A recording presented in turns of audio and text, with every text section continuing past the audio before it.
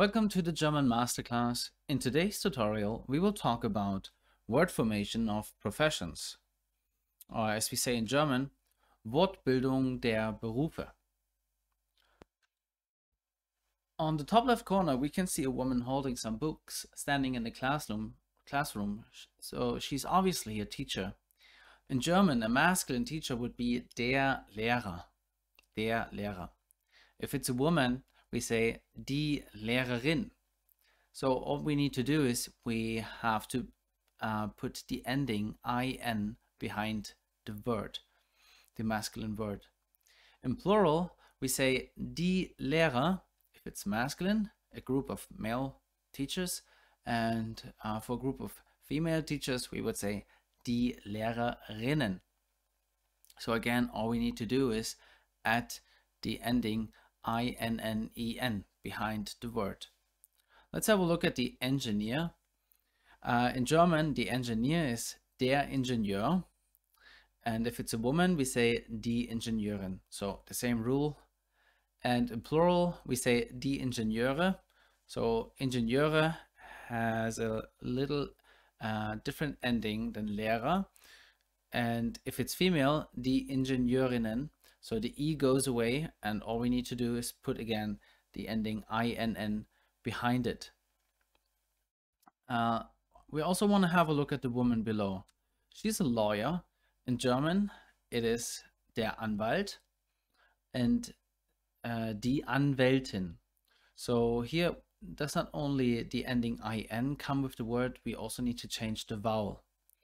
And if it's plural, we say die Anwälte or die Anwältinnen. So what I would recommend to you is just to learn the words. You don't always have to come up with your own version by adding the ending IN or INNEN for the female professions. But if you don't know how to do it, you might just try by using the endings IN or INNEN. But there are also some exceptions. So here on the right hand side, we have two pictures. The first one is a banker. And in German, we say der Bankkaufmann. Der Bankkaufmann. And if it's a woman, we say die Bankkauffrau. And also another group is der Krankenpfleger. So this would be a male nurse. And die Krankenschwester, it's a female one. So the best way is probably just to practice these names by heart, to remember them by heart. But sometimes these rules help you to find the right word if you never heard of it before, or you just want to come up with it in a conversation. Now let's practice this with some examples. So the very first picture here we see is the engineer on the top left corner. So we already practiced that. It's a man, so it would be der Ingenieur. The next one is a mechanic. He's obviously lying below a car and repairing something. So the mechanic in German is der Mechaniker. The third one, he's a man standing on a stage. So he's an actor. In German, that would be der Schauspieler. Der Schauspieler. The next one is a student. In German, der Student. And picture number 5, she is actually a journalist. In German, die Journalistin. The next one is a hairdresser.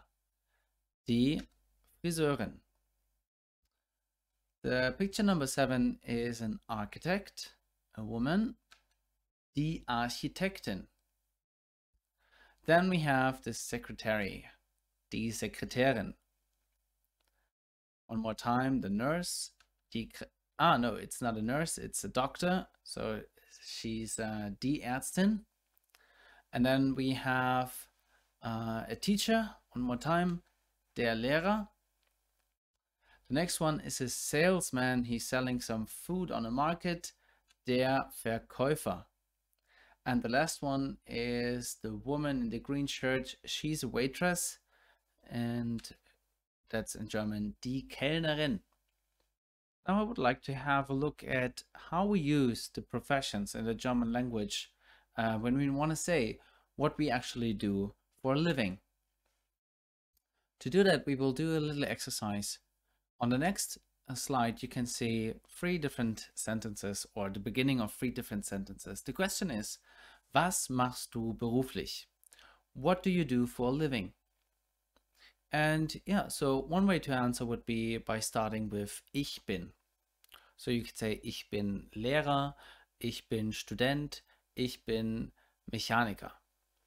What you also can do is you can say what you learned as a profession. So for example, if you would be working as a waiter, you could say ich bin Gastronom oder ich bin Fachwirt in Gastronomie. So this would be the job or the profession that you learned.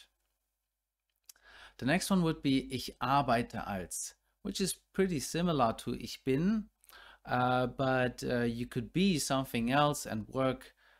So you could be actually Gastronom, but would have another profession. So, for example, you could be a restaurant manager. But here it's just a waiter, so I would say ich arbeite als Kellner. Ich bin Gastronom, ich arbeite als Kellner. Ich arbeite bei, so where you work at. Ich arbeite bei McDonald's, for example, or ich arbeite in einem Restaurant. I work in a restaurant. Yeah, this is pretty much all behind it. So if you want to talk about your profession, you can use these expressions.